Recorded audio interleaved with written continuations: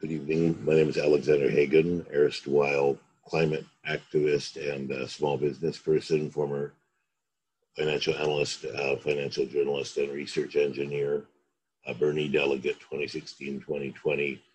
And I've been working on the climate issue for a while.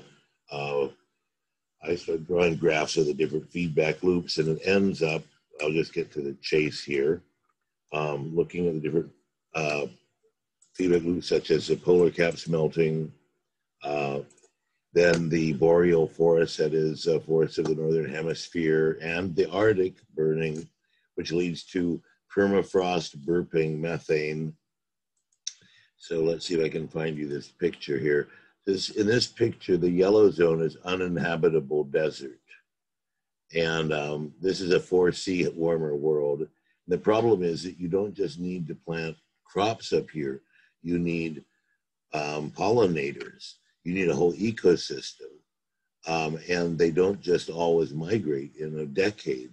So it may not go so well, but be that as it may, that's the kind of world we're heading by possibly, being pretty locked into that by 2040 and kind of experiencing it by 2045, where these places start to really have these wet bulb events, for example, that kill people if they don't have air conditioning, even in their houses. If you can get to 130 degrees, 140 degrees with a very high humidity, people die in minutes, apparently.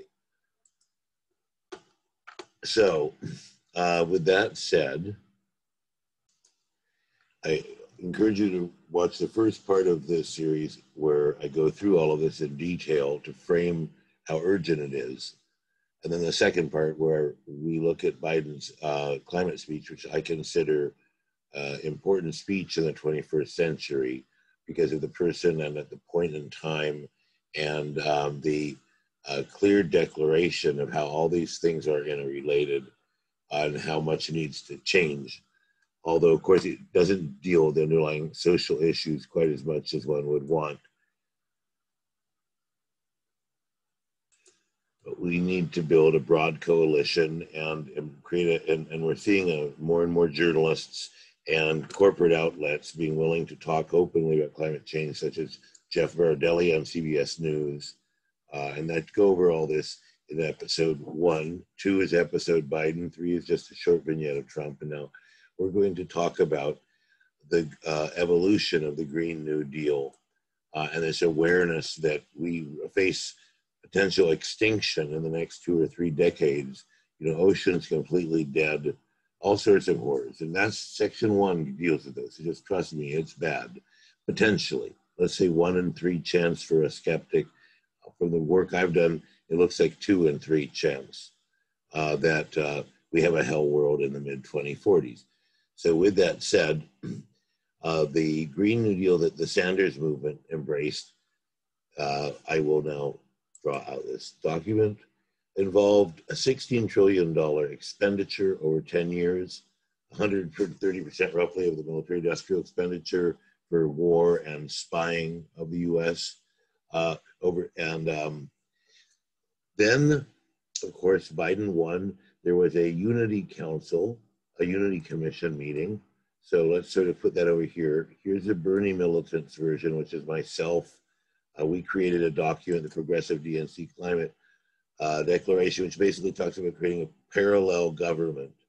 And then when we look at the work of Extinction Rebellion, when I say that, you create local climate emergency councils. As things start to get bad, we have to take matters into our own hands potentially and not wait for the outside world to solve our problems for us. And this is a gross oversimplification. Please do read if you get a chance. I'll post this link at the bottom of this article, of this video presentation rather.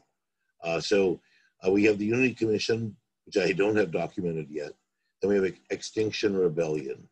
And Extinction Rebellion is the probably most high-profile international climate activist organization that is really treating this with sort of the anger that the urgency should require. And they want 2030 is the demand here. I've seen the demand often laid out as 2025 with this group. So they want carbon neutrality within 5 to 10 years. They want citizens' assemblies. They have a more sophisticated view than I do. A very lovely way they describe how, in a citizen assembly, some of the people may be chosen randomly out of the citizen pool. So it's not just a place where you elect people somewhere else. It's a different way of organizing things. And it serves as an advisory group to the government. So if there's a lot of focus on it and a lot of power given to it by the community, the government presumably will listen. And so I'm learning about Extinction Rebellion. And of course, you have the Sunrise Movement. They're the most successful group in the United States. It's a climate activist group. They've saved Ed Markey. They've turned out and helped a lot of the new up and coming people of color in the progressive movement. Jamal Bowman, probably Cory Bush, various upsets that we've had, Ed Markey. And this has been very vital to us. And their definition of the Green New Deal, which was the same as the Sanders movement, is by 2030, we have a carbon neutral economy.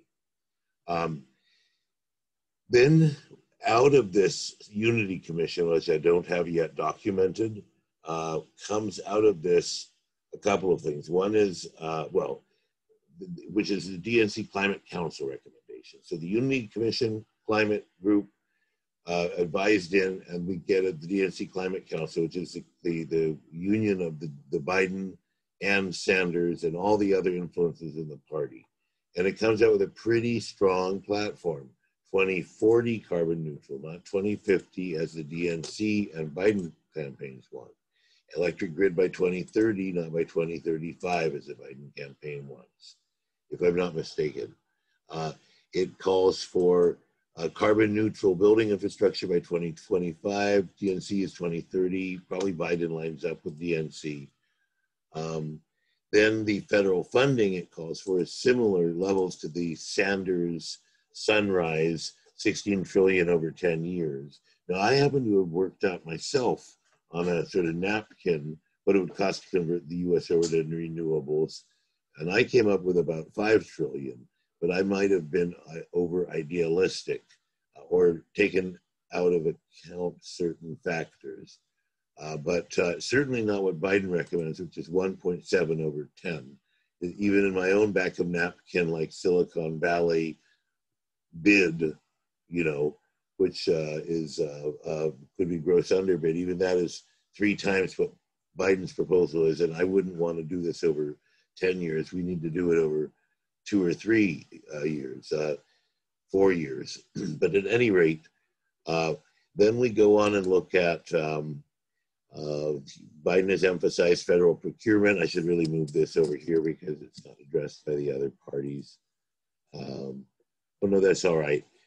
Yes, so to spur the development of technology, we take the $500 billion a year the government spends and target it towards green, 100% electric buses immediately.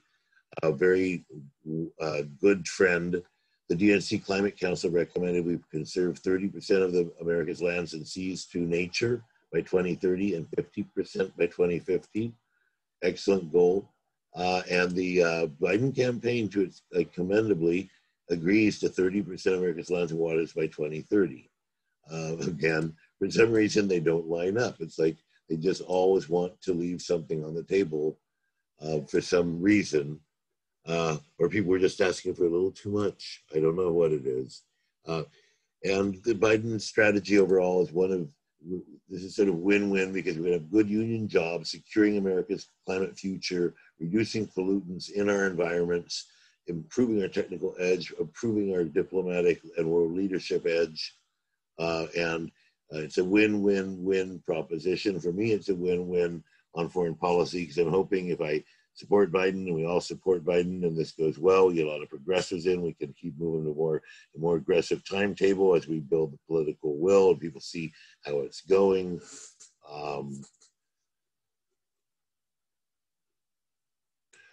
that we create the momentum to direct the democratic and affiliated forces of sane and civilized climate emergency awareness, such as scientists, that we line up so that the momentum of a Biden administration and these affiliate forces is towards cooperation with the other great powers using climate, creating, I would call it sustainability, but you could call it just the carbon emergency, that we're poisoning our atmosphere and seas, however you want to describe it. This could create a overall change in the diplomatic atmosphere in the world if we can really see this for what it is, so we can reward ourselves as a society for the sacrifices and achievements we make, because we're averting disasters, and we have to make it clear to people, visualize the enemy. What is it that we are in store for if we don't avert this? So we can also take heart when we do, and I take heart today. I take heart that there's a significantly ambitious democratic proposal on the table to get us to carbon neutral power grid by 2035. But it's more than that. It's the overall awareness and support of the problem, because these numbers are nowhere near where we need. So I'm choking on them when they come out of my mouth. I admit it. Let's see, is there anything else important? The DNC platform stresses they want to put in 500 million solar panels, which I estimated 100 gigawatts minimum. 8 years, 8 million solar panels. So they want to reach net zero as rapidly as possible. So you can read about this, 60,000 turbines. Biden calls on a big push for electric vehicles, new technologies. This is a solar panel call out from the DNC platform itself, which has only got 6 pages on climate change. Charging stations, Biden commits to building 500,000 charging stations in the next few years. Carbon neutral housing, very good work in the Biden website on the fact that we can sequester a lot of carbon organically through the proper use of farming soils. Train and rail services, that definitely is a good option. If you want to be able to travel around guilt-free, a good, efficient rail system could be splendid, because it's guilt-free travel. Once you realize it's about $100 a gallon damage for a gallon of gas. If you look at this recent article that came out, so you want to go visit grandma, that's $4,000 worth of environmental damage. So at any rate, the DNC Climate Council has a beautiful little piece here, which you can read, because I'll link to this article, about the natural services of our environment, the natural world gifts our country, the beauty as vital ecological services, pollination, water filtration, worth billions to our economy, access to green spaces. Yet the natural world is in extreme peril, with the 1 million species a year in danger, and the perils linked to increased vector-borne diseases. So there's some nice work in this DNC Climate Council piece. It's way closer to Sanders than it is to Biden. And it's interesting because it is the DNC leadership on climate. It's just that the Central Committee has stopped their views from getting all the way into the platform. So these platforms are included here. This is the DNC Climate Platform, and the reason you need to support Joe is look at this: 350, Sunrise, Greenpeace, Sierra Club, Our Revolution, for God's sake. That's Bernie's group. Well, of course, we knew he got endorsed by them, but at any rate, it's a very good program, the DNC Climate Council program. So I hope this was of use to you. My name is Alexander Hagan. Good night and good luck.